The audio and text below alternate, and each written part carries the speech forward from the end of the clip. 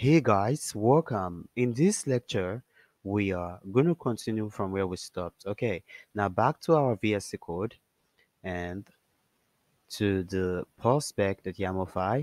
You can see we have this Firebase storage and we also do have this Firebase core. And basically, this Cloudflare store and this Firebase core will always go together. That is, in order to use the Cloudflare store, you need this Firebase core, or in order to use the Firebase core, you need the Cloudflare store. So we can see both are same. Now, what we want to do is we're going to be using this Firebase storage. So it wants us to import it in the index.html. And for sure, we're also going to be storing our data in the Cloudflare store. So it also do wants us to import this Cloudflare store database in the index.html. Sorry, not Cloudflare store database, Cloudflare store package. Now to do this, what we can do is we can head up back to our browser and head up to packages. And over here, we're going to search for Firebase core and we can click on this and then we have this to get started with Flutter Fire. Please see this documentation and scroll down. We are basically integrating for web. So scroll down and we do not have it in this page. So we have to click on next and scroll down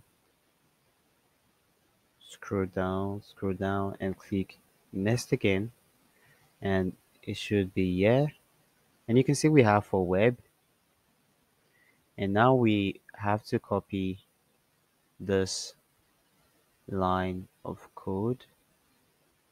Copy this both line, sorry, copy, and back to the index.html. We then have to paste this over here. And I'm going to get rid of this over here and I'm going to indent it. And also, we don't need for this is basically for the Cloudflare store or for the Firebase faster, right? Remember I said it basically we go together. And also we can duplicate this for the Firebase storage because we are still going to be using the Firebase storage to store our images. So we can just paste this over here. And instead of Firebase Firestore, this is going to be Firebase underscore storage. Okay, seems good. And now we can use Control N to save. Then in the next lecture, I'm going to show you the last step.